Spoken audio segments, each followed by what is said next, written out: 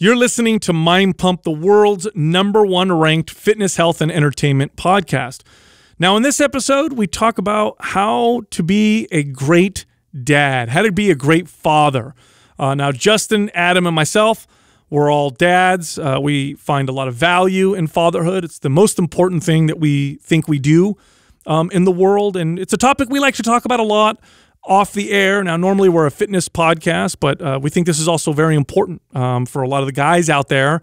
Now, a lot of the stuff we talk about in this episode we think is valuable for everybody to hear. These are just good things to do to be a great leader and a great human being. And so we go through about 12 points that studies show are important points of being a great father, and then we speak a lot through personal experience.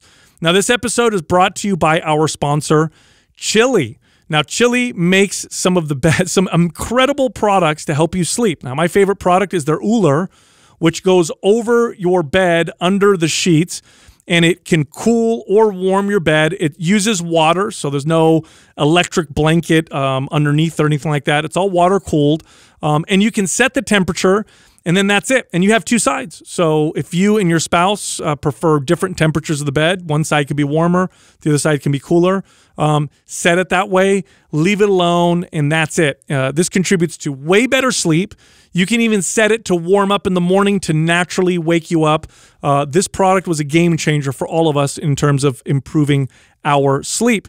Now, because you listen to Mind Pump, you get a discount on their products.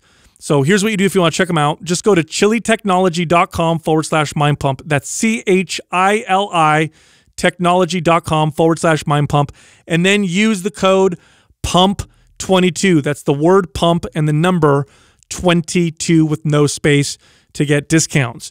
Also, all month long, two of our most popular workout programs, MAPS Anabolic, which is a full body workout program designed to build muscle, burn body fat, speed up the metabolism. It's actually it's definitely our most popular full body workout program.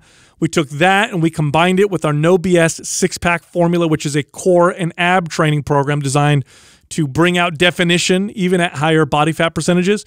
Now, both these programs combined normally retail at about $174, but this month you can get both for $59.95. That's one payment, $59.95, and you get all the videos, all the demos, the exercises, the sets, the reps.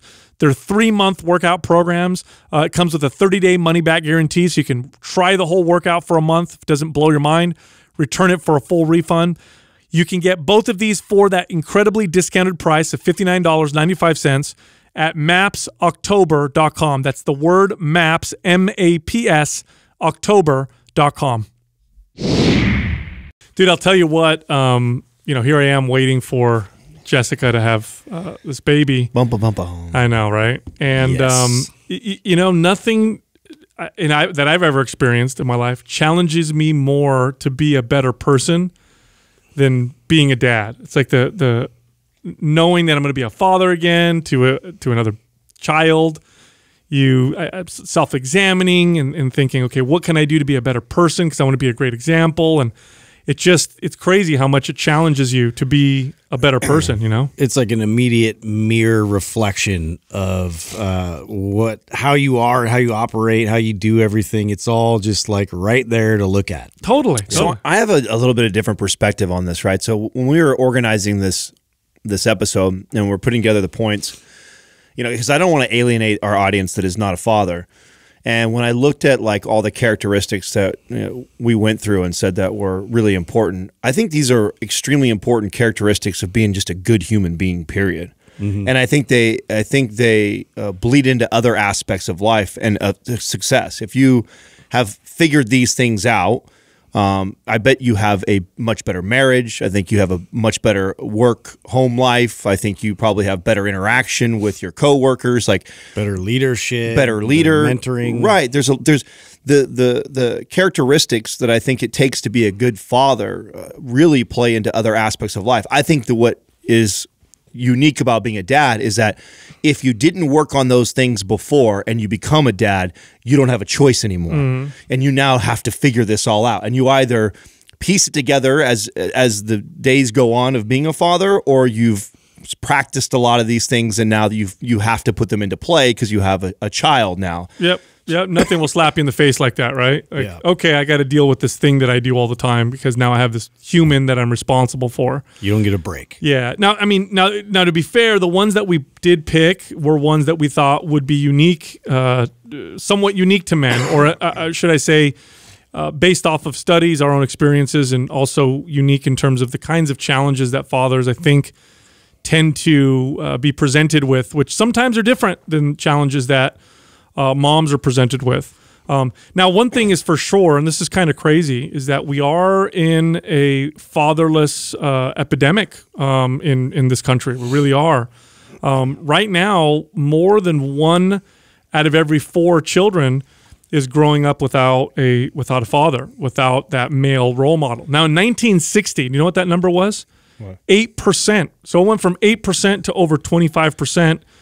In 92% of marriage stay together back then. That's a good question. Not sure. I mean, obviously, it sounds like that would be it, right? Holy smokes! Yeah. Was it really that high? Doug, you got to fact check that. I didn't know it was that high. Yeah, I knew we've dramatically. I mean, it's got crazy, right? It's gotten to the point where, you almost celebrate, the Peter Pan syndrome and people having independence, and it's become normal to have a home where your parents are divorced.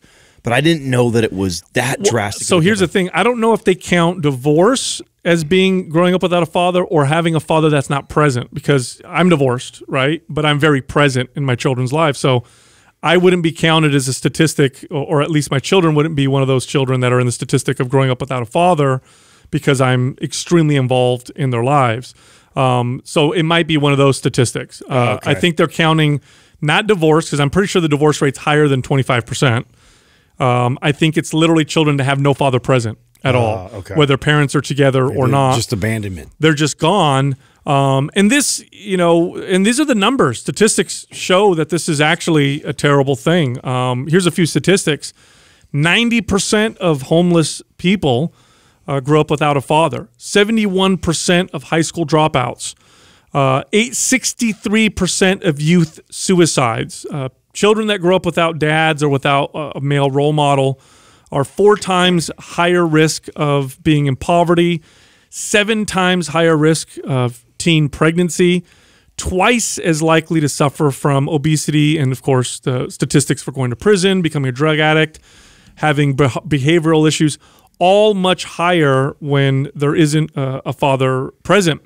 So this is a very important role. And, Adam, back to your point about, Peter Pan syndrome and all that stuff. Well, first off, Peter Pan syndrome is a loose term that refers to men who just don't want to grow up, right? They think it's better and more fulfilling to not have children, to not have responsibilities, work, make money, spend it, drive fast cars, date lots of women, have a lot of fun, and it's glorified in media. In fact, fatherhood used to be very much something that you were proud of, and these days media seems to joke around about it, like, "Oh, you're a dad now. You wear life is over." Yeah, you have a driving lawnmower, a sit down lawnmower. You drink beer, you watch TV, You watch the paint peel, and life sucks. You're unhappy. You've been neutered. You know what I mean? Before you were this lion, and now you're this neutered person. It was never like that before. Being a father was always a source of pride. So it's very interesting. And so to me, it makes sense that we're going in this direction. Part of the reason I think for this is that men don't have a biological responsibility check, right? So it's like you're driving your car and the check light comes on, the light comes on to check the engine. For women, that is, I need to have a baby by this point. Otherwise, it's not going to be very likely for me to have a kid. For men, we could have children well into old age, so we kind of have this loose time frame, and so we're not really reminded. So, I'll just keep going. When I decide later I want to get married and have kids, I could totally do that. And also, because of media, it's so much more fun to not have responsibility, and it's so much greater, and I save more money and all this other stuff. So to me, it's not a surprise that we're heading in this direction. Well, you're the biggest historian out of all of us.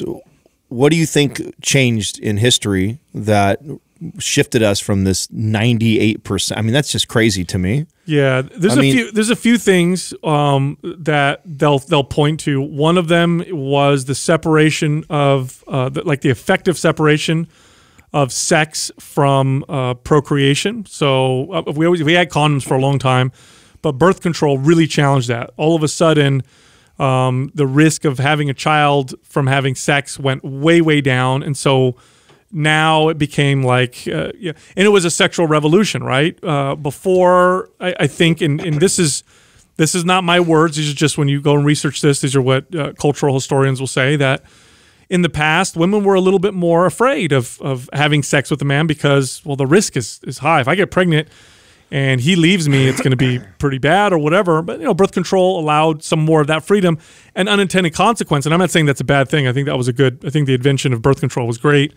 But the unintended consequence was, now there's more loose sex, and it's separated from having children. I think media played a role. We started glamorizing people like Hugh Hefner and celebrities that seem to have all this fun on the outside. And look, being a dad is a lot of responsibility, no doubt. If you are going to have way more responsibility as a father than not being a father, and responsibility, I think, in the this kind of selfish culture, consumerism type culture, responsibility seems like a bad thing, right? Having responsibility is bad, less responsibility is better. But if you look at the statistics, or you actually look at the data, responsibility is a great thing. When you have responsibility and you tend to it responsibly, you have more meaning and purpose in your life. And not having any responsibility can actually lead to feeling nihilistic, feeling like there's no purpose. It's like living in your mom's basement and being a kid and not really having responsibility. That's not fun, Do you think a percentage of that, though, is because we do now have so much information out there that very few kids today are unaware of the divorce rate. Very few kids today are unaware of the risk of pregnancy. Like, I think there's so much information out there today that that if you have sex without birth control or a condom, if you get married early at a young age, the divorce rate is much higher. So do you think that a part of that is not all pointing towards the direction of like the Peter Pan type syndrome, and just maybe actually a smarter decision by some young men that are going, hey, I'm only 22, maybe I'm in love with this girl right now, but that's still pretty young, and I'll probably be different when I'm 30, and the divorce rate's really high if I get married this young. Yeah, no, I'll say no, because that would point to having less children. So that would be statistically showing that we're having less children, which we are. But that doesn't point to the fact that men are still having babies with women. They're just not there. Mm-hmm. So it's not like they're saying, I don't want to have kids. It's like they're saying, oh no, I'm having a kid. I don't want any of that responsibility. I don't want to deal with any of that. I'm out of here. Mm-hmm. That's the big issue that I think we're dealing with. And I'd like to just kind of communicate, number one, to men that, for me at least, and for the men in my life, the greatest expression of being a good man is being a good father that I've ever experienced. For me as well. It makes me, I'm way better of a person because I'm a father, and because that responsibility of being a good person. It's also extremely fulfilling to be a father and to be a great father. And I know we have a lot of listeners, a lot of male listeners who are dads or are thinking about dads. So I think it would be good to talk about some of the stuff that we've found as either our dads or with ourselves, or things that we have looked up that seem to be good factors or important factors to being a great father. Now, the first one that we listed, this one I think it's not necessarily 100% unique to men, but societally speaking, men have this pressure. If you're a dad, that your number one most important responsibility is to provide money, to be the paycheck. And I think sometimes men forget that they should also be present. It's like they work and then that's what they do, and they come home and they're not really present. But hey, I'm a good dad because I support the family. Yeah, and I think that this is one of those. I think a lot of working people, like they feel this, because there's always this need this drive to be able to kind of provide this nest egg, to be able to provide your family's future, and a lot of times we get tunnel vision. And I know of me specifically talking to my own. Once we were pregnant and that was a reality, it was almost this immediate exponential amount of energy towards work and diving in and really wanting to pursue ways to provide for the family and get the and I don't know if that's biological or if that's just something that people share, just knowing that it's such a responsibility now that whoever's going to go out in the workforce, either mom or dad, is really going to be the one that's going to determine the success of the family and the safety of it. Well, I think that's half of what makes this so challenging, is that I do think that's biological. I do think that in a good father, a good man, I think it feels very natural that you have a child and instantly you want to provide or potentially provide more than what you already were, and so then you put your head down and that provider side of you comes out. Like I felt that right away. Mm-hmm. Most men I've talked to, most good fathers I've talked to felt the same thing. So I think that's part of why it makes it being present so hard, because exactly. you right away take this responsibility as, okay, I've got to start to really provide. Like if I wasn't saving before, being responsible with my money, or if I was passing up on those overtime hours before, none of that anymore. Now I'm taking all the overtime hours. Now I'm saving all my money. Now I'm thinking about my child and my wife. So I think that's part of what makes it really difficult, because you justify all the hours that you bury yourself into work, understandably, right? Mm-hmm. Then I also think what makes that even more difficult is the time that we live in.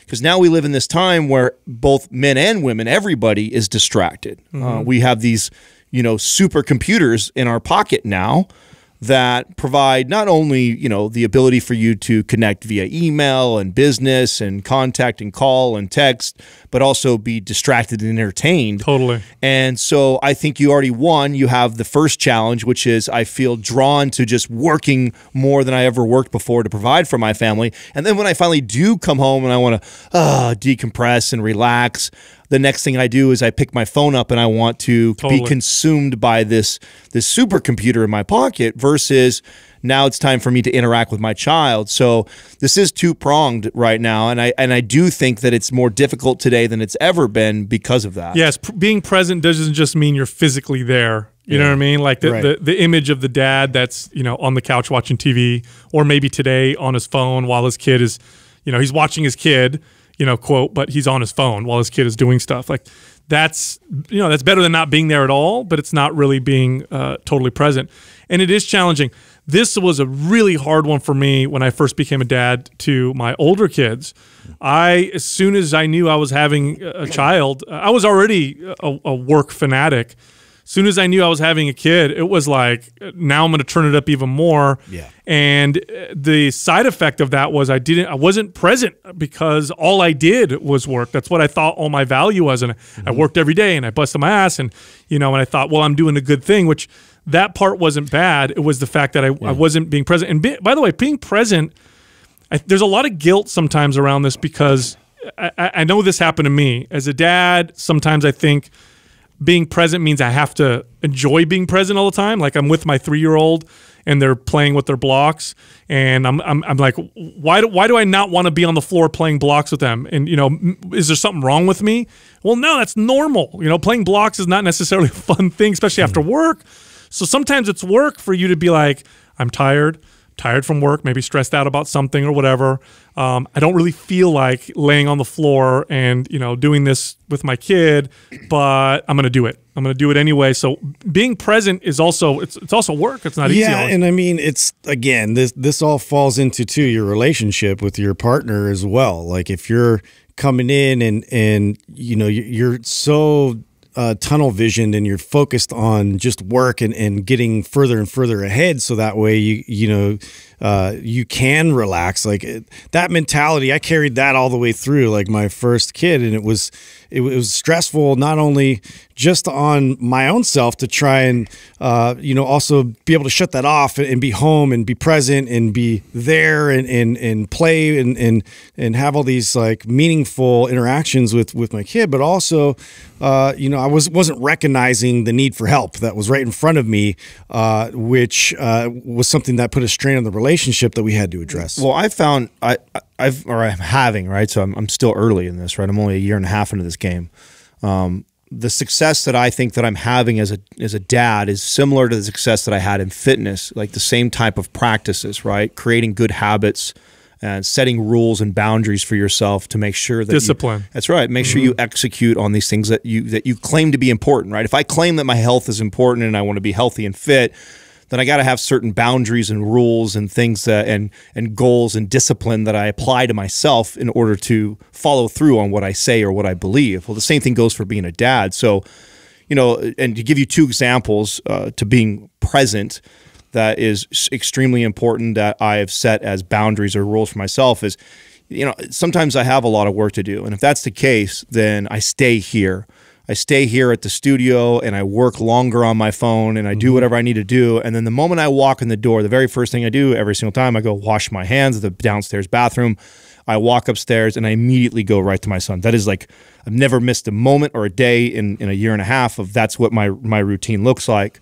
And from that moment on, I don't have my phone on me. I don't ever let him see me looking at my phone or doing anything like that. And if there's an absolute emergency or one of you guys called and it's business related, I would take that outside or take it to another room so he doesn't see me doing it. And then the other one is reading to him, right? So I want that to be a part of our family culture, that we read, that we all read. It's something that I wish I did more of as a young kid.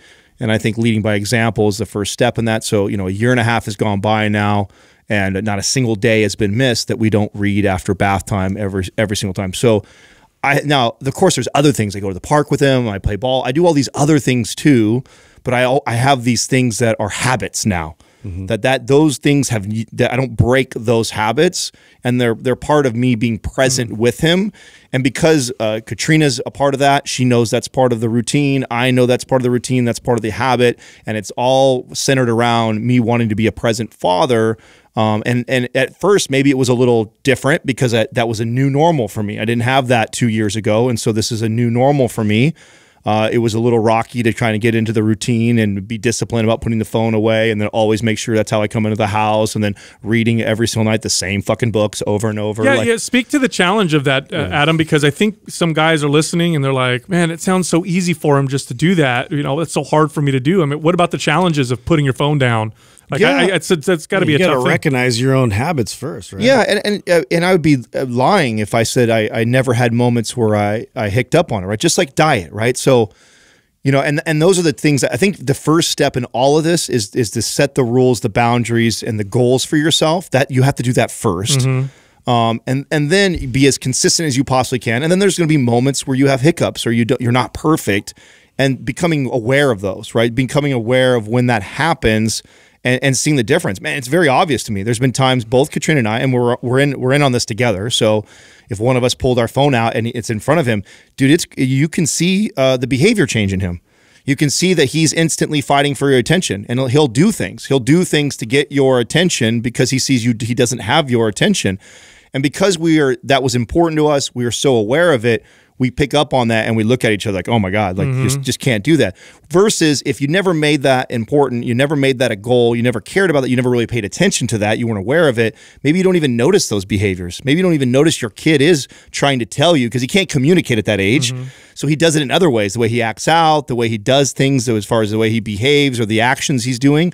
That may be his way of communicating, but because you're not present and you haven't made that important, it goes right over your head and you don't even realize it. Yeah. Well, thinking back to my father, my dad worked a lot. I mean, he had no education. He was a poor immigrant, and he worked very, very hard to provide his 4 kids with a middle-class life. And in order to do that, he had to work oftentimes 7 days a week. So he worked in construction. He was up at 4 a.m. or 4:30 a.m., and he would be home by around 3 or 4 p.m. And again, most weeks it was 6 or 7 days a week. However, there wasn't a dinner that my dad ever missed. Every single night, we all had dinner together. And I remember my dad always being present for that. In fact, having dinner without my dad would have been very strange. I can't even remember a time when that happened, except for maybe when he was in Italy visiting family.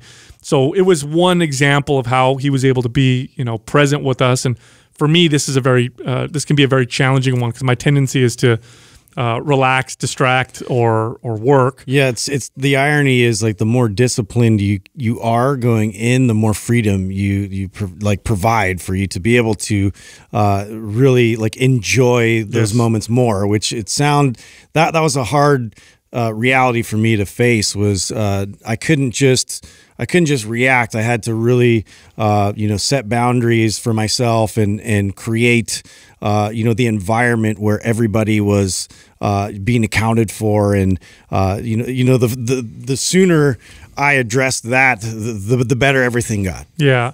Now the next one, this one's really important, and to me in particular, because I think my father really did a good job of this, which is show your children how to treat other people. In particular, show them how to treat women. And the way that they learn this is by the way you treat their mother. So if you have sons, they're going to believe the way that you treat their mom is the way that is normal and the way that women should be treated.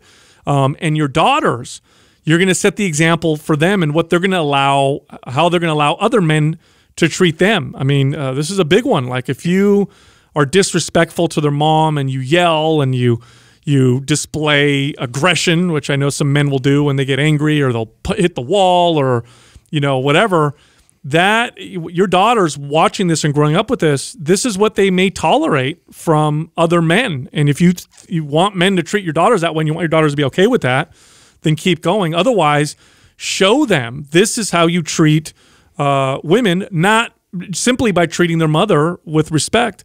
How you treat older people is another one, or how you treat homeless or disenfranchised people. This is a big one.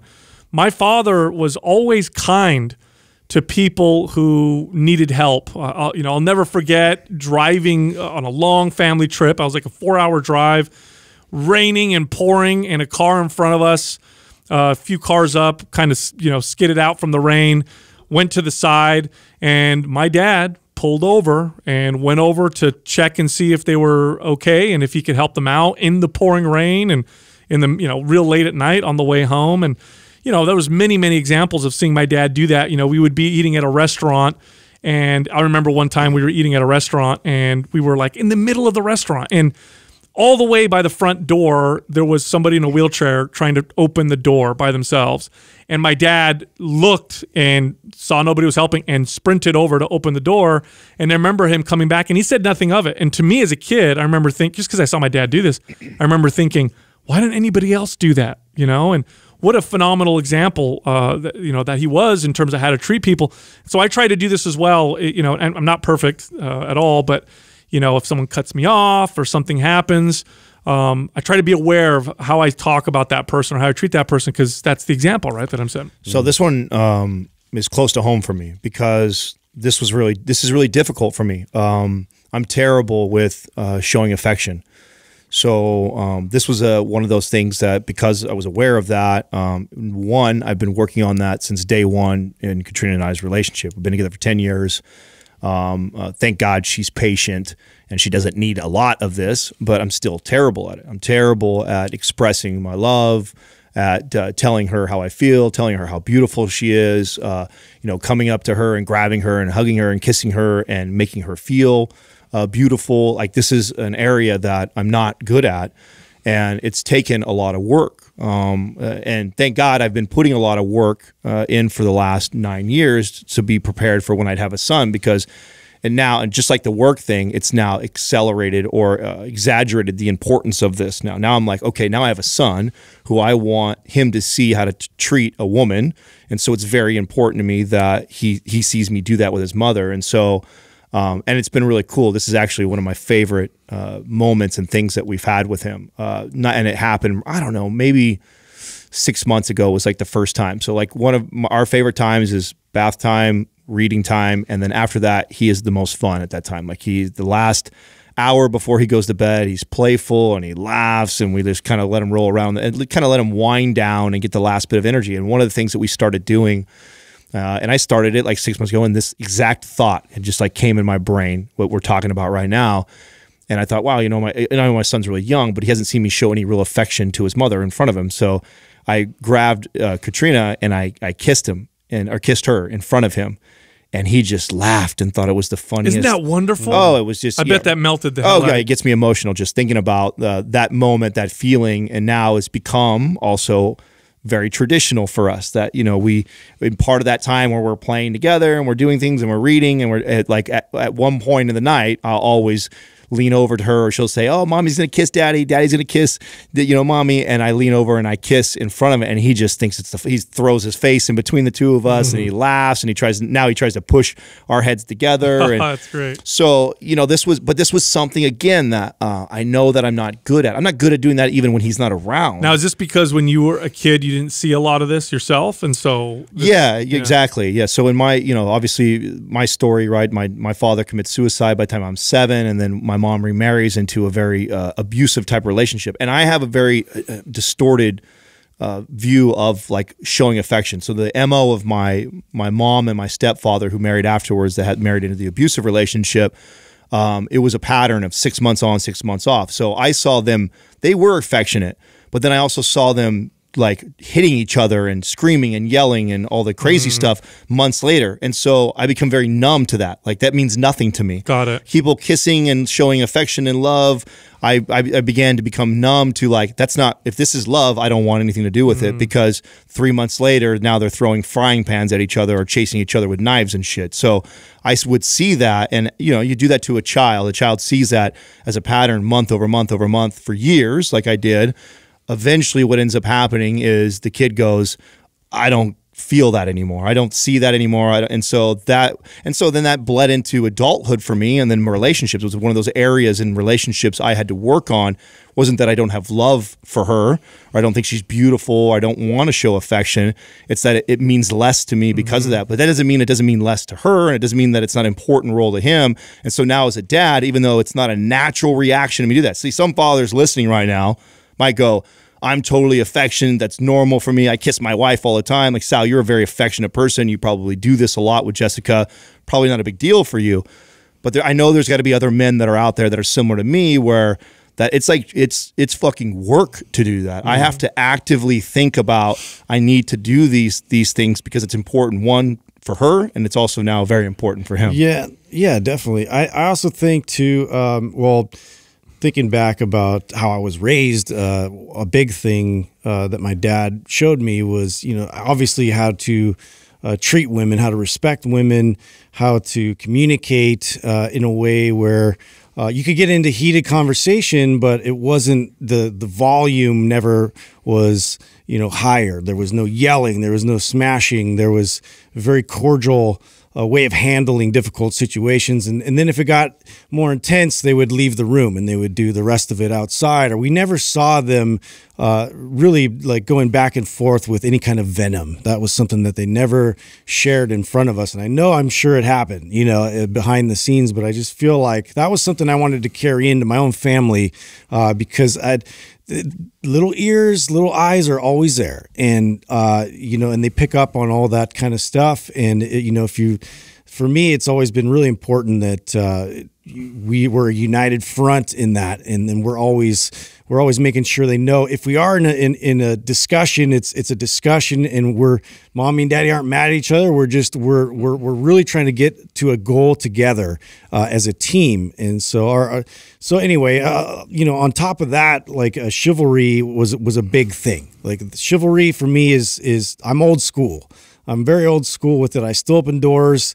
I still, go out of my way, to help people. I mean, not just women, but primarily that's something I'm always conscious of. I'm always conscious of just being available and trying to help my fellow human beings, especially women. What's funny about this is well, first of all, when they talk about toxic masculinity and men who act terrible towards people or towards women, these are oftentimes men who grew up without a good example. In fact, if you're a boy and you grow up without a father, a good male role model, you see masculinity on media, you end up thinking masculinity means being tough, being aggressive, being loud, and so then being sexually aggressive, and then you think this is what it's like, and that's not at all what it's supposed to be like. And if you don't see that from a good male role model, you could have this totally distorted image of what it's like.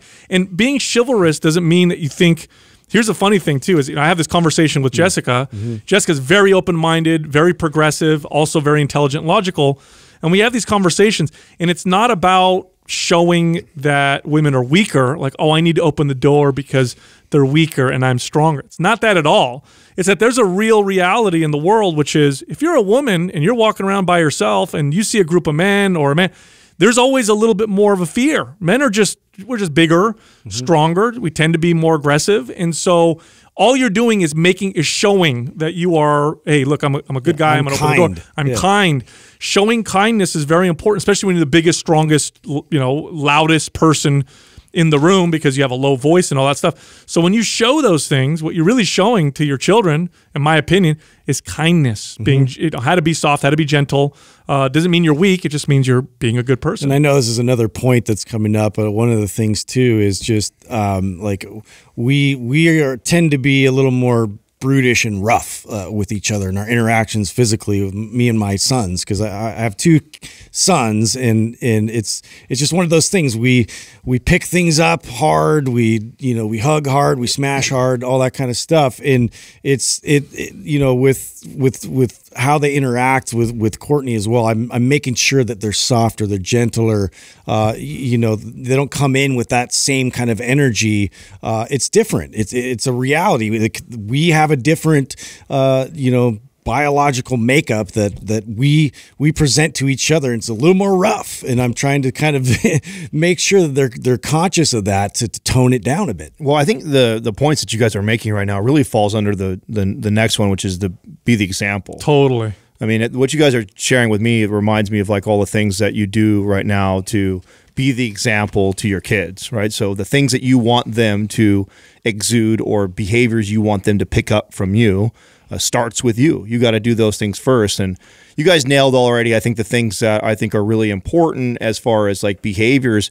But this even, I think, is things that you hope your kids are into, like the reading thing I talked about. Like, yes. I know that what I don't want to be is a parent who waits till my kid is 12 or 13, and then I realize like, oh, I want him to read more because he needs to in school, and then I start telling you need to read every night for a half hour. So I'm trying to have some foresight on that, knowing that's going to come in the future. And so if I instill these behaviors right now, and I'm reading to him, and then eventually, obviously, the Elmo books will get old, right? The Elmo books, the books that he'll eventually get into his interest. And my goal is to not stop reading. Yeah. Maybe I stop reading to him, but now he begins reading. I'm reading. Mom's reading, and that's still our time. Reading is just one of the most fundamental things you can pass on to your kids. It's going to set them up for success in so many different directions. So to be able to really highlight that and make sure you're involved with it yourself and being an example, that's important. Yeah, don't do the whole "do as I say, don't do as I do" thing. Right. It's like the dad that tells his kids don't smoke cigarettes and he's smoking cigarettes, or don't drive fast, but he drives fast. Like, your kids learn way more from how you act than they do from your words. And I can definitely be guilty of this, where just because you're being lazy and you what they call it, rule from the couch, where you tell them what to do, but then kind of what you're doing is not the same. And luckily my partner's very she's very eager to point that out. And but it's true. I'll stop and be like, I mean, you're right. I'm definitely not being the example right now. My words don't match my actions. I think what falls under this category too is like even the way you communicate in your household, right? So like Katrina and I have we've created a very calming type of environment in our house. Like we never, even before Max, we never yell at each other and argue and fight like that. So he's never heard swearing. He's never heard someone yelling or raising their voice. Katrina has been very cognizant of any time we've had somebody over, if they're like talking about drama in their life and they have a lot of like bad negative energy, she literally will take Max up and upstairs or outside and out of the room so he's not around that. And I'm already starting to see the effects of that. And it's not so much a positive effect right now, but we can tell that we've actually put this work in to do this. because when he shows up, we go somewhere where it's crazy. Like her family's a little loud and crazy, and there's 20, 30 people in the house, and like people he doesn't recognize, and people screaming, yelling, cussing, everything. He gets really like close to us because it's unfamiliar territory. And so it's something that's important to us, that he sees a normal environment, our environment, as this very calming, loving, good communication. There's no screaming and yelling. So we think about that stuff. So, if you want them to be like that also, I think it starts with you and the way you communicate to your partner. Yeah, I'll never forget, I had a client once who brought her kid for me to train. So I trained her, and then she wanted me to train her 11-year-old son. Now, she was dealing with issues with obesity, and so was the kid. So she brings him in for the first workout, and she literally looks at me in front of her son, and she goes, "Sal, can you tell him why he shouldn't be eating potato chips and chicken nuggets, every single day?" And I looked back at her and I said, "Well, he doesn't go to the grocery store and buy them." In other words, if you have to be the example, you can't have your child exercise and be healthy, for example, if you're not doing those things yourself. And this makes it harder. This is one of the reasons why being a parent is so difficult, being a father is so difficult, because you have to do this stuff yourself. If you want your kid to be a certain way, you got to be that way too, which means you got to do, it's not just about telling them, it's about doing the work yourself. I think that's really kind of the crux of what it means to be an example. It's just kind of think of the person you want your kid to become when they grow up. If you love your kids, you want them to be a good person, to be disciplined, to be healthy.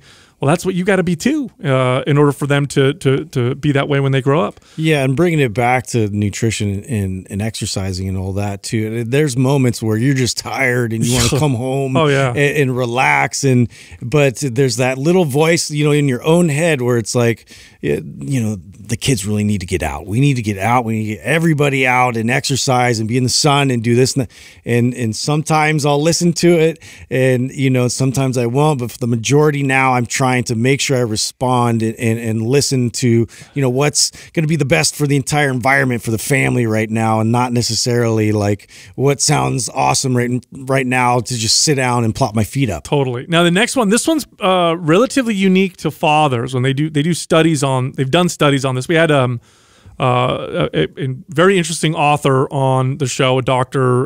What was his name? Warren Farrell. Warren Farrell. Thank you. And he spoke about the importance of fathers roughhousing with your children. Now, this is relatively unique to fathers because dads tend to be the ones that do most of the roughhousing with their kids. It's a stereotype, but it's also generally true. But he said there's tremendous value in roughhousing for two clear reasons. I thought this was very fascinating. You can look up the research. It's pretty clear. It teaches your kids how to be gentle to other people. And you think, how does roughhousing teach kids to do that? And he says, well, when you're roughhousing with your kids, if they poke you in the eye or hit you a little too hard, or bite you or whatever, you stop.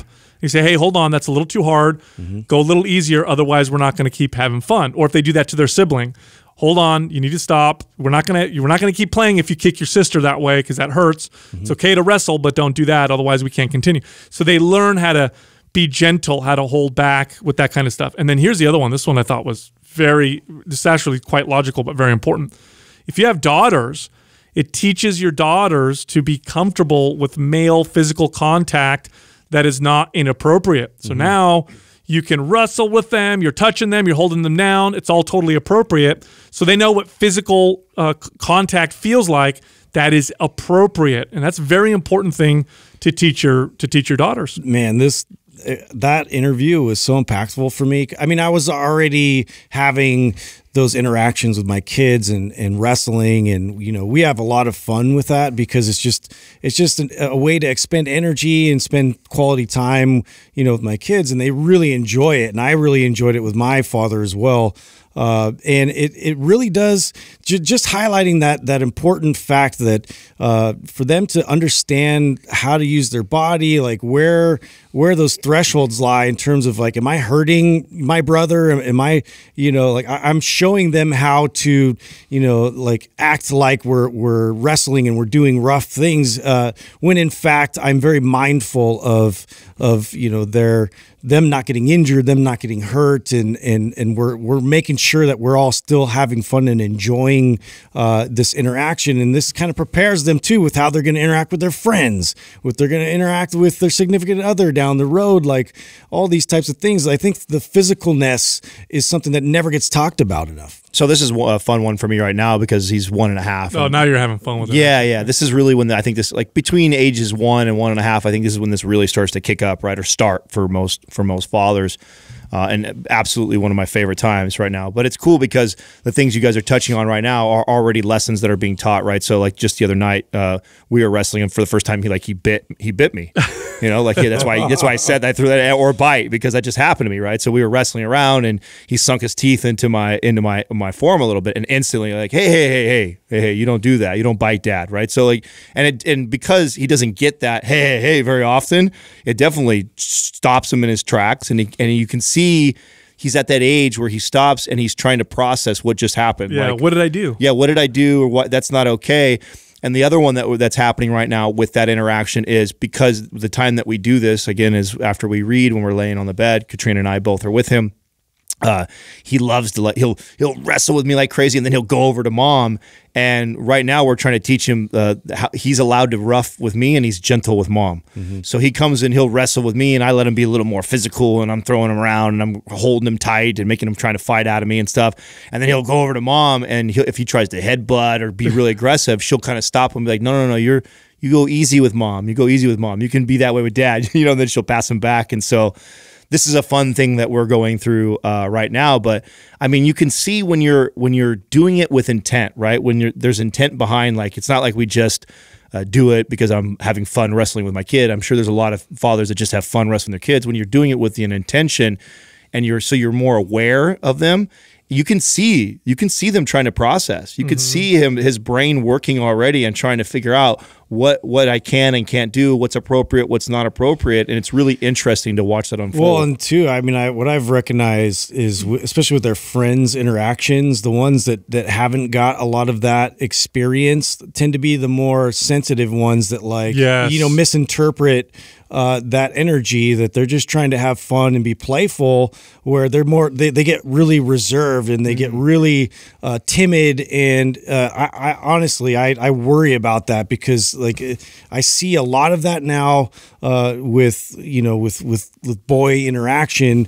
If they're not getting that, it turns into this, like, everything is attacking me. Oh, wow. Interesting. And see, I haven't seen that. I bet that's so true, though. Yeah, right? It's like you'll see kids wrestle, and then the kid whose dad or whatever doesn't roughhouse with them, like they can't, even though nothing really happened. They'll go run to the teacher or to the principal. Yeah, because they just don't know how to interpret it. Wow. Yeah, so that's that's interesting. Mm-hmm. Now the next one, this one's interesting to me. And now it's logical when you think about it, but I remember reading this, back when I got divorced from my kid's mom. I was reading about divorce and the potential challenges it puts on children. And of course, I planned on being extremely present with my children and not, being very, very involved in their lives even after divorce. But I remember reading this article that was written by this female divorce lawyer who represented a lot of men. And she wrote about how oftentimes men would get screwed in court. And this is actually quite true. A lot of guys who want to be involved, who want to, after divorce, who really want to be there with their kids. If the mom and dad don't get along and they fight over things like custody, oftentimes the mom will win over the father. And one thing that this divorce lawyer wrote was that some of the questions that they asked the kids or asked the parents weren't necessarily fair. For example, they would ask the mom things like, what's the name of the dentist, and what time was, when was their last appointment at the doctor, and that kind of stuff. And then they would ask those questions of the dad, and dads oftentimes didn't remember or know those things. So she said the questions asked the dads are things like, what's your child's biggest fear, and when was the last time they were scared? And boy, that hit me, when I read that, because You know, if I was really scared or there was a noise in the house, nothing made me feel safe like my dad. You know, my dad coming out of his room in his underwear because that's how he slept, and he's going downstairs to check the noise, and I'm like, well, Dad's going down there, and it's all good. And this is my kids too. You know, my daughter, if she's afraid of anything, you know, if I go into her room and give her a little comfort, and then I say the following, you know, nothing will ever hurt you because I'm here. Like, I'll stop anything that ever comes in your room. Don't worry. She smiles, and I can instantly see that she feels safe and secure. And I think just as being a man, you're typically bigger, stronger, a little bit louder. Your children already perceive you as being the physical force in the house. Of course, this isn't always across the board. There's definitely women that are, you know, maybe represent that at home. But I'm speaking generally. You provide that sense of security and safety to your children, where if they feel scared or afraid, Dad is here. Dad is here. You can be afraid. That's okay, but I'm here to make sure that you stay safe and nothing will hurt you. I think this is a very important role that dads play. This is a big one too, because there's moments where it's silly things, like silly things they're afraid of, or like they can't sleep because whatever. And I've really had to check myself a few times not to just be like, oh, that's nothing. You know, we just go to bed, you know, because it really to acknowledge a lot of times, like I know I'm like, I try and explain that the wind is out there, the trees probably like hitting and I'm trying to like logically explain it, but you know, really they want me to do something about it. And so I've just learned to just like, okay, you know, let's check it out. And I'll grab my flashlight and I'll go outside and I'll shine around. They'll open the window and they'll be like, you see anything? No, I don't see anything, bud. You know, I don't think anybody's here. We'll go back to bed. And then that was it. That's all they wanted. They just wanted me to like address it. So true. So something I did with my son when he was really little is there was a little period there. I remember how old he was, 3, where he was scared. He was scared that there was a monster in his closet or whatever. And I did the same thing, Justin. Like, there's nothing there. Don't worry. And it didn't work. And I remember one night, this was after like 3 nights in a row, I said, okay, that's it. I'm going to take care of this. Like, I said that in front of him. So I opened up his closet and I'm like, if there's any monsters in here, I'm going to kick your butt. I'm going to kill you. You better get out of here. Don't mess with my son or I'll crush you. And he slept. That was it. He felt like, oh, Dad made me safe and told off the monsters. And I was like, oh, wow, that's it right there. So I actually think this is starting to happen. So one of our favorite things, so Katrina and I, after we put him down, we sit down and we analyze like where he's at, because so much change is happening so fast. So fast. Yeah, when you get to this point, I think after the year mark, the changes are happening so rapidly. And he's going through a change right now. And I actually attribute much of this to this exact point that we're talking about. So he's going through this phase where he's clinging to me a lot. Like I mean, to the point where he runs to me right away and I can't put him down, especially when we're in places that are unfamiliar for him. And I remember at first, the first initial reaction for Katrina was like, what the fuck? You know, I do most of the feeding here. I do, you know what I'm saying? So chop liver? Right. So that you get a little bit of that. And we weren't ready for that. I actually prepared myself more for like, oh man, is he going to be a mama's boy? And he's not going to come to his dad very much and like whatever, you know? So in fact, that didn't happen. He's like really, really attached to me. But part of the thing I was explaining to her, I said, you know, I represent that of him right now. I've asserted myself as the alpha in the house. Like even when we enter, like she does not like Max around the dogs. They fight enough that it scares her to be here. Or I'm the opposite. I drop him down right with the dogs and she's always all paranoid and freaked out. But I always tell her when he's with me, like, you don't have to worry. I have control of the situation. I've already asserted myself as the alpha with the dogs. And so I think he feels safe with me, and I've already established myself as that for him. And now you're starting to see that because he's becoming more aware of everything around him, he's now got this new thing. Dad is so safe and secure. And I think it's more that. It's less that I'm definitely not providing more for him than his mother is. His mother is doing as much, if not more work for raising him right now. But I definitely think that we're starting to divide in like who is what to him. Maybe mom is the love that provides, that does those things, feeds and comforts, and dad's becoming more of this, the assertive protector, the bigger, more dominant presence. And you can see that the moments that he's more attached to me is when he's in an uncomfortable, so strangers over at the house, we go to a new place, dogs are in the environment, anything like that, he's immediately clinging to me, and you can see that's a lot of what's going on. That makes so much sense. Right? Makes so much sense. Now, the next one, I think this one can be relatively generally unique to fathers because I think just in society and oftentimes we're raised to not show weakness or vulnerability, right? You want to be tough. You don't want to show that you're sad. You don't want to show that you're whatever. And I think that's a big mistake in front of your kids. I think it's important. You definitely want to show them consistency and strength, but you also want to show them that you're human and that you're vulnerable because it teaches them that that's okay for them to be vulnerable, especially to your sons.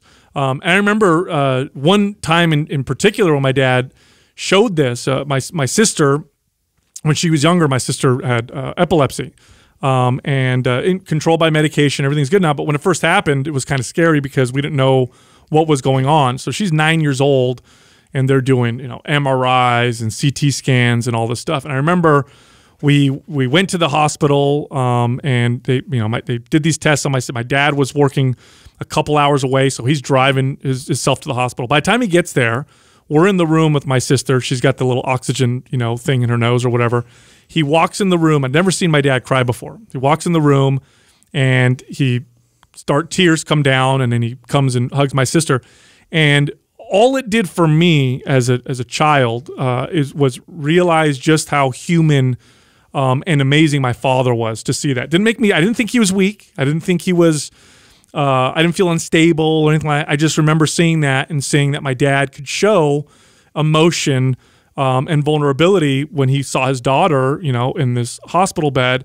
And I think sometimes this is tough for dads. You don't want to show your kids that you're tired, you're stressed, that you get sad, or that you show anything other than strength and whatever. I think that can be a big mistake because it can teach your children to not be okay with their own feelings. Well, this is one of those lessons that I think served me in life. Like, so before being a father, I started to piece this together as a trainer. Oh, totally. I remember, initially when you're the trainer, you present yourself as this, super strong, get it, I'm fit, I'm ripped, I'm like perfect all the time. Confidence. Like, it's all confidence that comes out at first. But you quickly realize that, your clients already see you that way before you even started day one. In fact, most of them are very intimidated by you and are afraid to open up and share they can't connect. Yeah, they're afraid to be vulnerable because you're not human. You're what you've attained. They dream of or they want to get to one day, and they think that you're perfect. And all these false ideas about who you are swirling around in their head. And so I don't think it's very different for children either. I mean, children see that and they just assume that dad is invincible and he's so strong and he never cries. So vulnerability, I think, I saw how much it served me as a trainer and as a coach and as a leader, and made me realize that, like, wow, how powerful that was, showing these people that I too make mistakes, or I too cry, or I too have struggles in my life. It allows that person to connect with you on a much deeper level. And that, when it comes to leadership or relationship, is extremely important. So if it's important with clients and strangers that I didn't even know, I can't imagine how much more important that will be for my son, right? So I think that's a very important one. Your kids are going to go through tough times. You want them to come to you and tell you that they're having tough times. What you don't want is where they're afraid to tell their dad that they're scared or hurt or whatever because I can't show my dad that I'm weak, and then they got to try and deal with it themselves. That can cause a lot of problems. Yeah, this is a tough one for me. Much like you're talking about struggling, showing affection, Adam. This is one of those things where I want to be that rock solid sort of model for the kids and how to be a strong,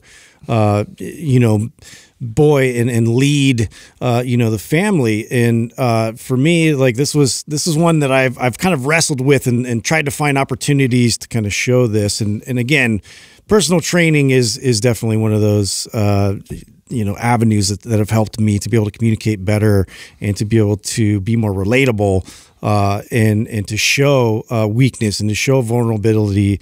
And so it doesn't always show up as crying, and it doesn't always show up as these like really super sensitive moments, but it's definitely, I acknowledge, when I'm dealing with something and I'm fearful, or I've made mistakes, in that same direction before, and I acknowledge that. And I'm not this like untouchable, perfect person in their eyes, because they ask me about it. Like, have you ever been, have you ever had to go to the principal's office? Have you ever gotten in trouble for this? Or like they missed an assignment, and I'm very honest, with that. And that took a lot of work for me to be able to do that and provide that, because they need that.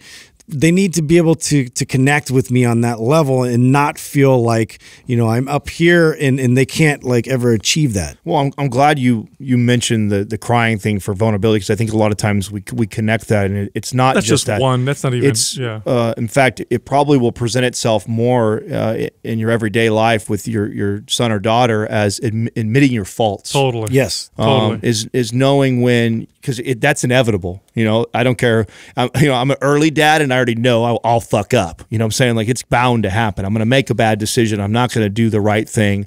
And when that moment comes, are you the type of man that will admit that you didn't do it right, that you weren't a good father at that moment, you weren't a good husband at that moment, or you didn't make the right decision and they saw that?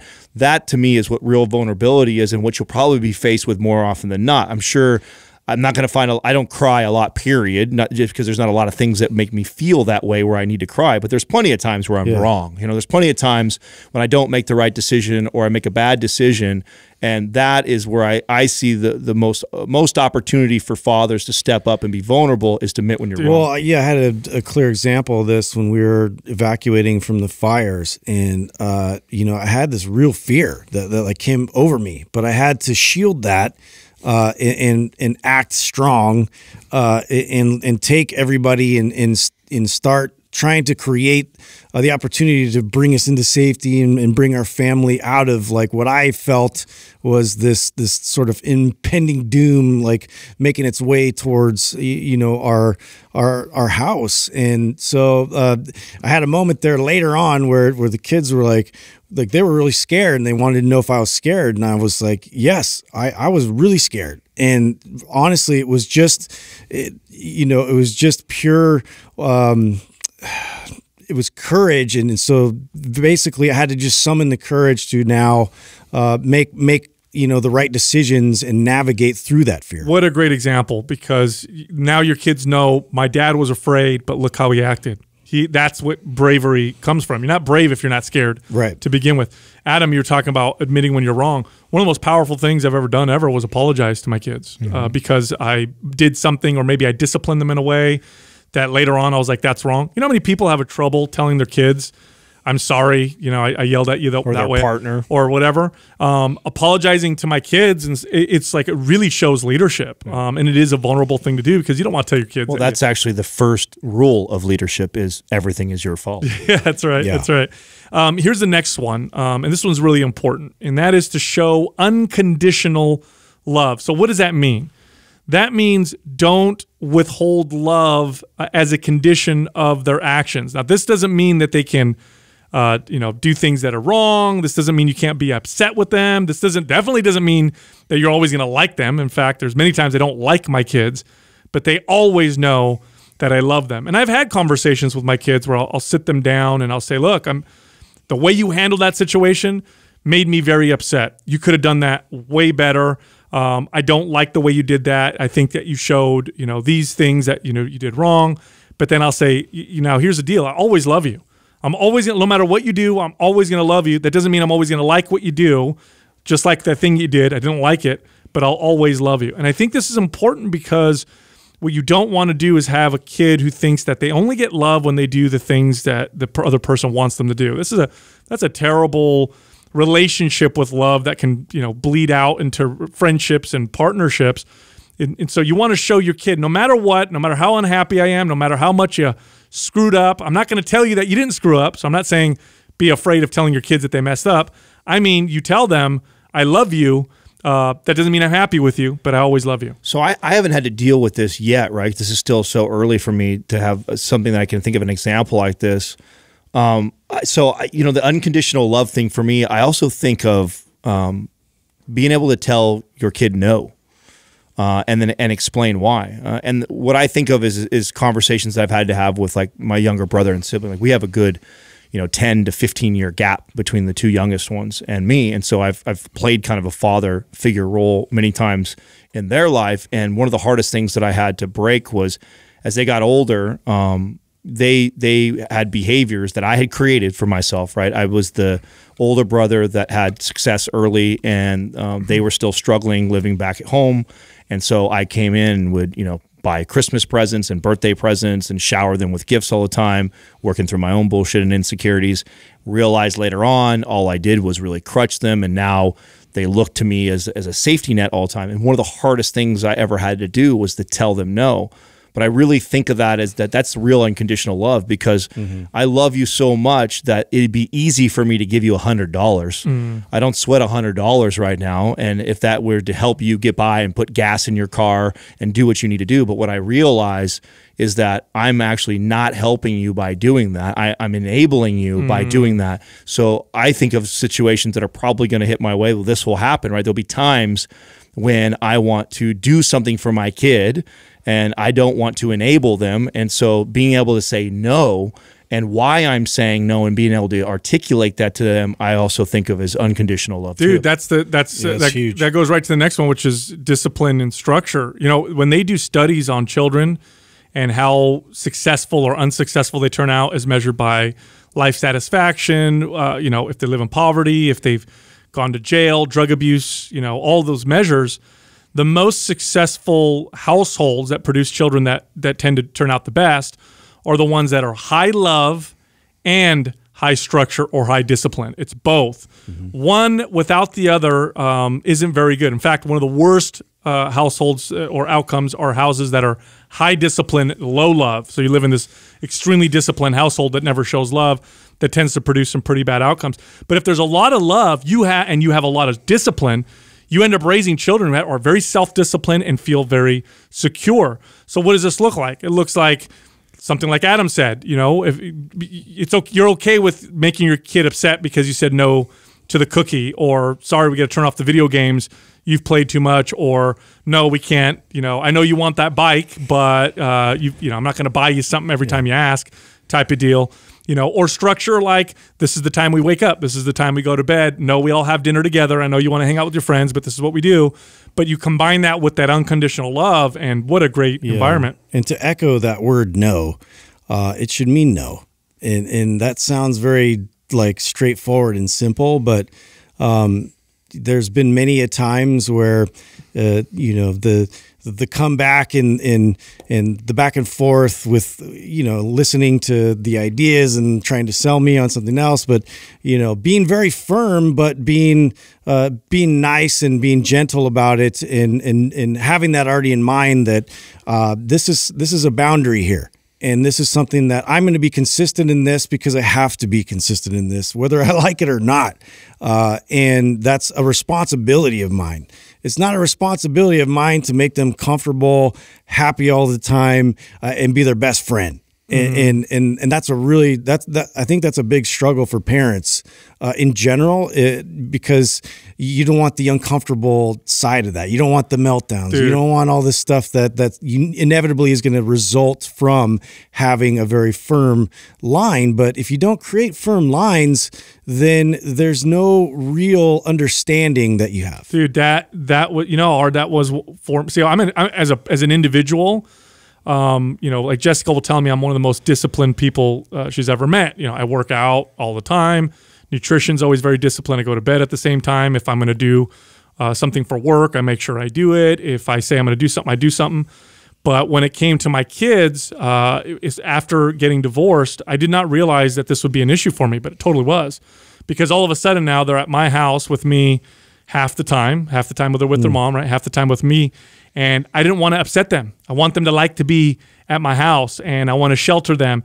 And being consistent with discipline was hard. It was hard to say no. I really struggled with this for a little while. I even today struggle with it a little bit, although I'm way better at it. But in the past, I would give in because I'd make them upset because I said no. Then I start to feel bad, and I'm like, oh man, I want my kids to like me. Like I want them to, But it was a mistake. You have to be very consistent. They have to know what to expect from you.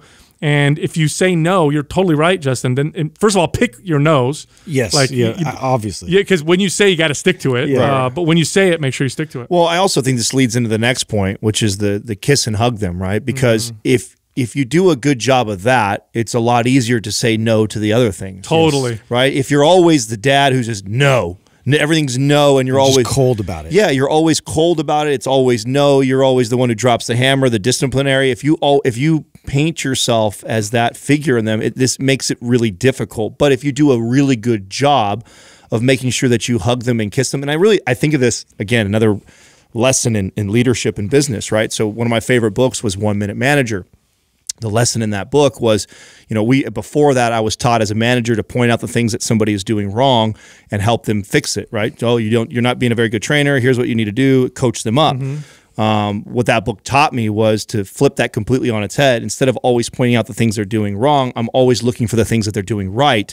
And if I do such a good job of kissing and hugging them or telling them all the things that they're doing well, they'll come to me when they're not doing things right, and then I could coach them up. I think the same thing applies with this when I'm trying to be a good father. If I do a really good job of telling them I love them and kissing them and hugging them and constantly being there, the times that I drop the hammer or the times that they know they did something wrong, they're more likely to come to me and say, Dad, I fucked up. Dad, I did this. There is nothing more powerful, and I learned this from there was a parenting Love and Logic. It's called Love and Logic. It's actually quite brilliant, and they make a big point about this. When you discipline your kids, to not to be angry and to show them that you love them and to empathize with them. And I thought, wow, that's interesting because I was raised a little old school, so not to criticize my parents, but if I did something wrong, got disciplined, it wasn't, it was like they were mad at me at the same time. Right, emotional. But I tried this with my kids. Totally. Super powerful. Like, sorry, bud, got to take your video games away. You can't play for the next 3 days. And, the next day, like, oh, man, I want to play my video. Instead of being like, no video games. I told you. Yeah. Like, I know, that sucks, dude. I'm sorry, buddy. I wish you could play. Give him a hug. Give him a hug. But not be condescending. Give him a hug. Give him a kiss. Yeah, I know it's tough. It sucks. I know how much you like to play video. Oh my God, the power. It was so much more powerful to do it that way, to show them physical affection and love while disciplining, but be consistent. It's like, man, my dad's, he doesn't hate me. He's just being consistent. He's doing this out of love versus my dad just hates me. Well, also too, what they bring up with the heart rate and like how you get into like an emotional state. Like you don't want to discipline when you're in an emotional state. Oh yeah. So to remove yourself, so this is something that I've always done. And I took this from my dad, where, we have an issue. I'm going to need you to go into the room and let me think about this for a bit and let me ponder, how we're going to handle this. That's a lot. That's so powerful. Yeah. Because now they're running it all around in their mind of like what's going to happen, all this kind of stuff. And, a lot of times I'll walk in, I'll let them talk first and see what's on their mind. And I might adjust whatever punishment that I had, kind of coming in. But really it's just, it allows me to regain composure, bring my heart rate level down, bring that logical, rational side of my brain in the forefront instead of leading with my emotions. Yeah, and scare the fuck out of them. Yeah.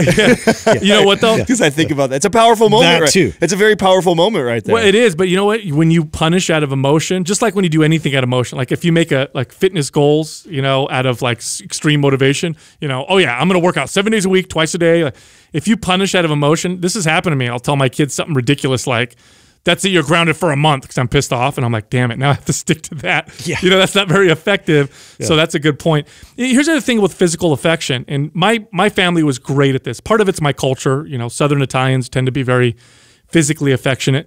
But it taught me to be comfortable with physical affection as a man. And I know a lot of boys or a lot of men, the only time they show physical affection is when they're drunk. Or, maybe in the movies when they got shot in, field of battle and all of a sudden they're talking about how much they love each other.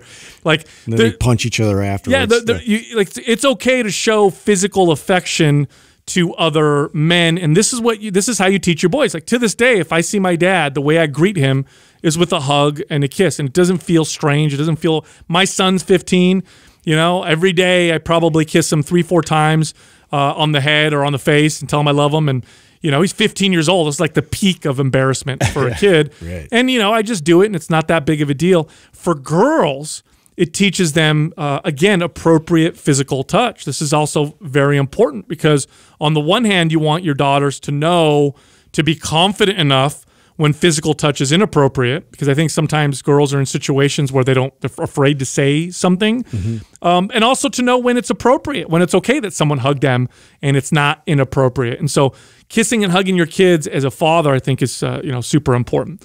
The next one, this one was a tough one for me, for sure. This is one I'm still working on, which is let your kids fail. Like, let them fuck up. Love and Logic talks about this. Like, the mistakes they make now are way easier than the mistakes they'll make later. Oh, that's also Rule 6 in Jordan Peterson's 12 Rules. Also, that's don't ever do anything for your kids that they could do for themselves. Yeah. So it's tough because it's like, I don't want my kid to get a D on the test, but it's like, well, a D now is better than losing his job, exactly. when he's older. We just went through this because we've been having certain challenges with this remote learning, and there's things that that they're capable of doing that they're just not showing up and performing. And for me to make excuses, talk to the teacher, and what are we doing wrong?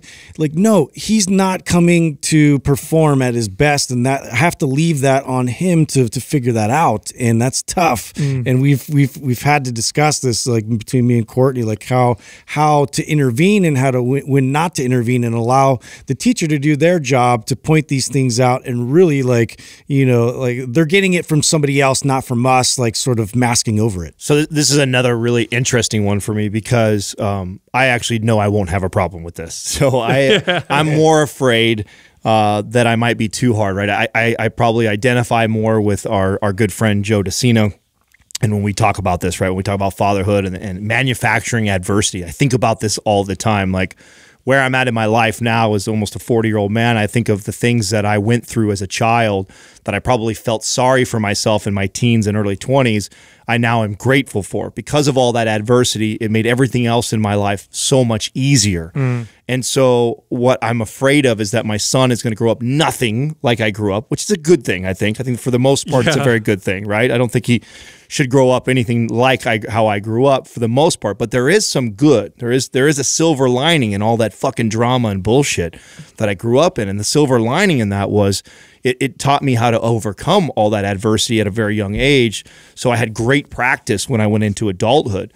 So I think about it all the time. In fact, our first argument or fight over the kid was this, right? So I might have shared, I don't know if I shared this on the podcast or not, but I tell Katrina that all the time. I'm like, and when I see her family, so this is shot across the bow right here. We'll see how this lands for Katrina. Oh, no. I might get it for this one, but in her family, the men are soft, man. They are. Oh, wow. The men are soft, and the women are hard as fuck, though. I mean, all the women in Katrina's family are tough as nails. They represent like most of her mom is like the queen of the family.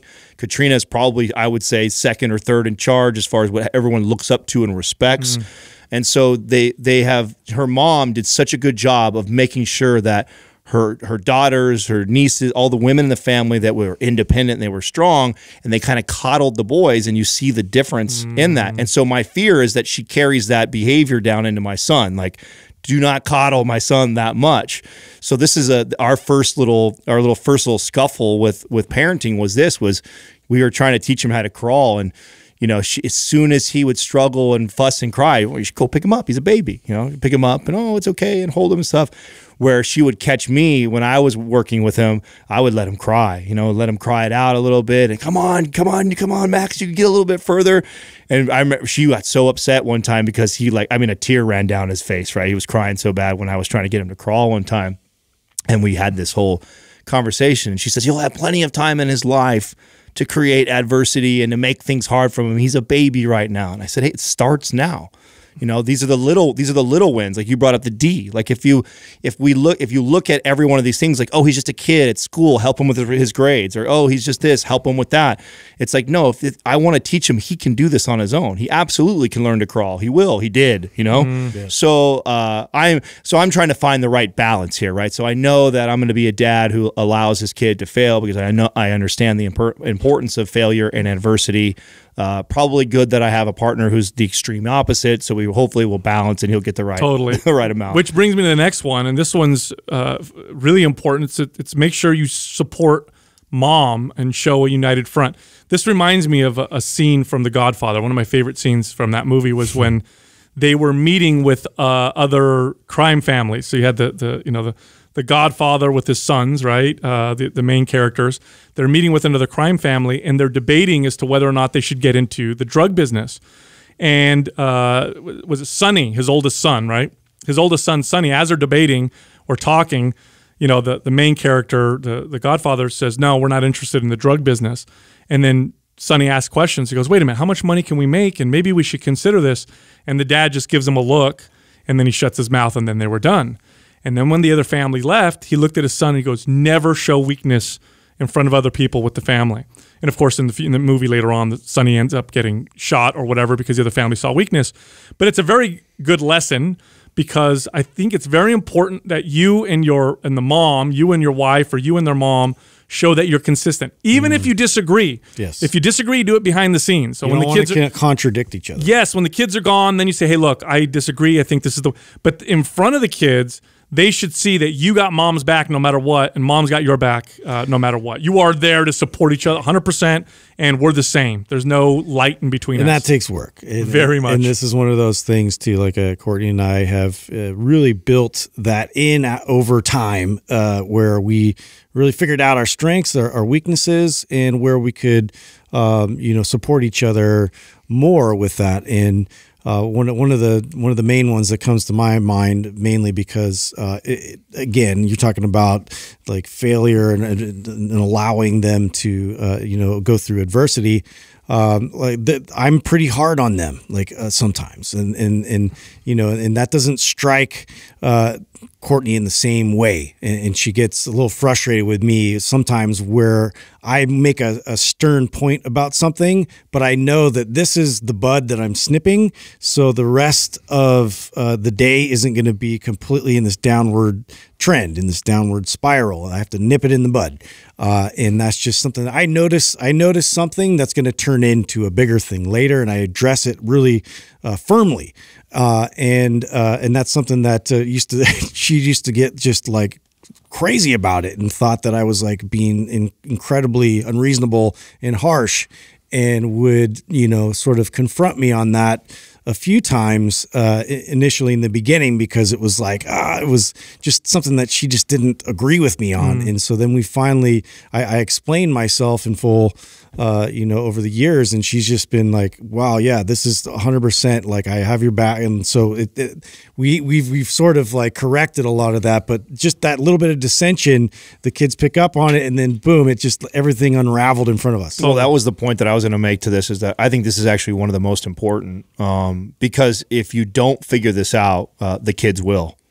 So if you don't, they're smart as hell with this. Absolutely. If you don't figure this out as parents, don't worry. It'll get brought to the forefront, because they will, and they will use it. They will manipulate, and then all that will do is cause more division and more divide with not only your kids but also your partner. So I think that has to be something that is laid out. This was something that was talked about well before Katrina and I had a kid, is like, first of all, getting out all the things we agree, we disagree. Like, and I told you before that I know that the adversity thing is going to be the biggest challenge for us, because it's something that we still don't see eye to eye. But at the same time, she doesn't undermine me. She doesn't come behind me and rescue him when I'm trying to teach a lesson. And that's the main thing that I think and vice versa. Right. And so what she might do afterwards is, when we're in the room, just her and I, I'd say like, hey, that was a little rough on him. Why did you do that? Like, why? I mean, he doesn't need to be, you don't need to do that to him. And then we'll have a nice, healthy debate and discussion over it. Like, well, no, I disagree. This is why. And that's how we come to grips with things that we don't see eye to eye, because that's inevitable, right? You're two different people. You were raised differently by different parents. And so there's a very good chance you're going to run into situations where you don't see eye to eye on how to raise the kid, but it's very important that the kid doesn't see that. Yeah. The kid sees that mom and dad always agree, they're always united, and you do that in front of them. They're a team. That's right. Together, they see that, and then it's totally fine. Later on in that night, when kids are in bed or like that, you can say, "Listen, asshole, you were way off on that." You know what I'm saying? Maybe not say asshole. You could tell them then, and you guys have that discussion and debate, but you stay united in front of them. I think it's one of the most important points. And at the very least, you say this, like, "Well, Mom, why are you doing?" And then they look at you, Dad, and then you say, "I got your mom's back, so she said that. That's what you got to do." If you disagree, you could always say that. Sorry, that's what your mom said. So I got to back it because your mom said it. Right. And that way they know, what mom says, dad means, and what dad says, mom means too. This last one, also very important. It's to remember that your words have power. And what I mean by that is this. If you're there's nothing wrong with criticisms. I think we're all, there's this whole thing about like, don't criticize your kids. Oh no. Okay, there's good criticisms that are constructive. And then there's bad criticisms that aren't. So I'll give you a good example. So let's say your kid is playing soccer with his friends, or you put him in a league, and they lose. Okay, they lose, and one of the reasons why they lost is your kid just wasn't practicing enough or really trying hard enough. Now, here's bad criticism. Son, you suck. Yeah, you're played like crap today. You're not good. You suck, right? Here's good criticism. Well, you lost because you could have practiced more. Now your kid says, okay, I could practice more. Your kid brings home a bad grade. Oh, math, that's just hard for you. You're not good at math. Or worse, you're dumb. You're stupid. Instead of saying, you didn't study enough. Yeah. You need to study. You need to work harder if you want to get a better grade. So that's what I mean by words have power. Is rather than criticizing your kid in a way that makes them feel like this is who I am, it's criticizing things that they can change. Like they can work harder, they can try harder, they can change their actions versus, oh, I'm a bad person. I like to get to those conversations with questions. So if you were to, be driving home from a game that was obvious that, that they lost and then you're hearing a lot of talk, in the backseat about, well, the refs were this. All the excuses. All the excuses. I'm like, okay. And I like to ask the questions. I was like, okay, and how do you feel your performance was individually? And why do you think that that kid scored so many goals on you guys? And then this keeps going and helps to point out the obvious. Like you weren't out there practicing, you weren't doing what these other kids were doing, and you weren't putting the work in. Therefore, they're a better team, and that's just how it works. Right. And then to take a step further, because I would have those conversations. I still do with my kids, and I say this. I say, look, this person did better than you did. And that's okay. There's nothing wrong with it. In fact, you're probably never going to be the best at anything in the world because there's just so many people that are amazing at certain things. And that's okay too. I said, but if you want to be better, you got to work harder. So it's up to you. If you're okay with losing, that's fine then. But if you want to win and you want to beat the other team, you just got to practice more. Now, I think this goes even further back, right? So you guys both alluded to stories related to kids playing sports, right? So we're looking at 5 years or older. And the most malleable years for kids as far as their brain development is between 5 and 7. So it begins even before that, but that's the most malleable years, right? So they are just this recording machine. They are recording and downloading everything that's around them. That's why I alluded earlier about Katrina leaving the room even when there's negative energy. If somebody is in there spreading gossip, talking negative about maybe their spouse or friend or some bullshit at work, we don't even want Max to be around that and hearing that and picking that up. And I'll give you a funny example of my best friend, their kid is about 8 months older than Max, so they get to experience things a little bit before. And this is a bit funny because it's how it happened, but it also demonstrates how powerful your actions as parents and as words can be, even already at this young of an age, before 2 years old. So they're trying to potty train their son right now, and one of the things that they would be playful because he's understanding, ooh, and reactions and facial expressions. When he would poop, they'd go, oh, gross, yucky, and they would say that to him, like, let's go to the toilet. And they had their intentions were right. They had good intentions. They're trying to teach him that. But what ended up happening, because every time that they would smell and see a poopy diaper or whatever that, they would say something like, "Ooh, gross." It started to make him feel ashamed of pooping his pants or pooping in the diaper. So then he began to hide every time that he had to go to the bathroom. And now it's an even greater challenge for them to teach him how to go to the bathroom. I use that as an example because this is an area where the intentions were pure and they mean well by what they're trying to do, but just to highlight how powerful the actions and the words that we say in front of these kids when they're so young like that. And you got to be thinking like that all the time, that if you yell something out loud or you're screaming at the football game that you're watching, I mean, those kids are just sitting there downloading all that information. And even if you have good intention, be aware of the things that you say in front of them because how powerful Totally. it is. Here's another one, and this one is not so obvious, and I'm so happy I read about this before I had children. I thought this was so brilliant. Instead of telling your kids that they're so smart or so talented or so good at something. So good looking. Yeah. Instead of doing that, which there's nothing necessarily wrong with that, but what that may do is reinforce in your child's mind that, oh, I'm so smart, everything should come easy to me. And then the second they encounter a challenge, they might not even want to do that challenge because, well, I'm smart and I don't want anybody to know that I'm not smart with this or this is tough, and they run away from it. So instead of that, I like to compliment things that I know that are very useful, like, your kid comes and shows you art and it's really good. Instead of saying, wow, you're a talented artist, you say something like, I can tell you really enjoyed doing that and you spent a lot of time on that. And that will just reinforce that, oh yeah, I'm somebody that likes to spend time on things, or I'm a hard worker. Or versus I'm smart, things need to come easy to me, or I'm talented, this needs to come easy to me. Just some examples of how much power your words have. Look, Mind Pump is recorded on video as well as audio. Come check us out on YouTube, Mind Pump Podcast. You can also find us on Instagram, including Doug, the producer. So you can find Doug at Mind Pump Doug. You can find Justin at Mind Pump Justin, me at Mind Pump Sal, and Adam at Mind Pump Adam. Like all this, so this is all before CrossFit and all that, and I was doing it with dumbbells, like in place. But it was super intense. Like it was just one thing after the next, and then she just mid workout just stops. It was just busts out crying and just starts crying and crying and crying. I'd love to see how you would have handled that. And I was just like, ah.